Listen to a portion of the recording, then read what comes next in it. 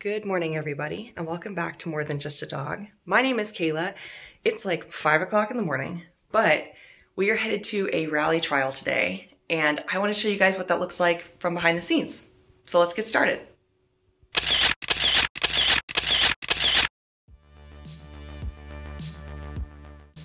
First things first, I've always got to greet the best girl in the whole wide world and remind her that she's perfect.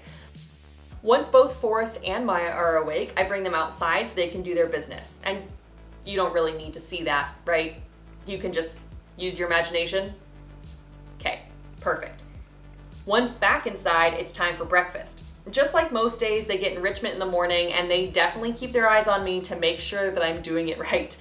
In case either of these toys look particularly interesting to you, by the way, I've made reviews for both the Hide and Slide, which is the toy that Maya got, and also the Bobble-Lot, which Forrest received. So feel free to check them out after this video.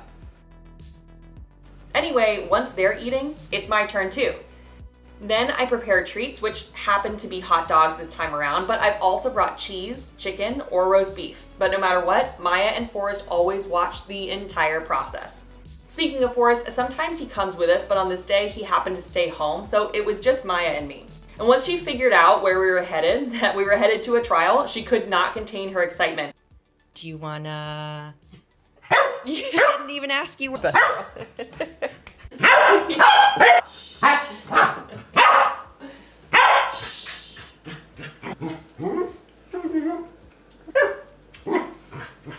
I have no idea how she knows where we're going, but as soon as she figures out that we are going to a trial, this is always how she reacts, and it's one of my favorite things.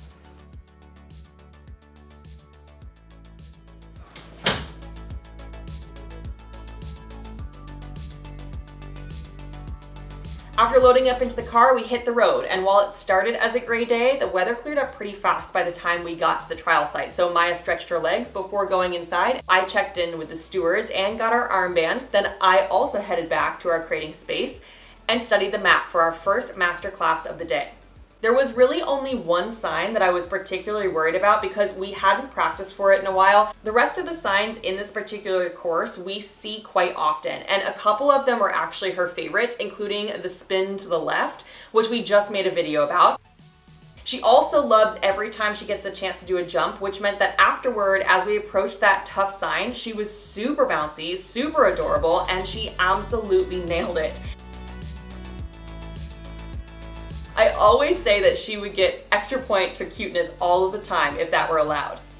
Anyway, she finished the course and she qualified, so we waited just a little bit longer back at our crating space. Soon it was time for us to head back into another masterclass later that morning. I wasn't particularly worried about any of the signs on this course, but that doesn't mean that it wasn't challenging. Maya actually lost a point or two for the bobble on this sign where you're supposed to back up 3 steps and then stand your dog. She lost focus for only a second, but it is still considered an imperfection in the performance and teamwork, so the judge rightfully docked us. Regardless, she still did well enough to qualify in her second master class of the day, which means that she earned her 20th master leg overall in her rally career, giving her something called the Rally Master 2 title, which is also occasionally referred to as the RM2, and that brings us one step closer to her rock. Wish Maya congratulations by hitting that like button, and if you're interested in seeing more of Maya's rally journey, make sure you hit subscribe and ring the bell.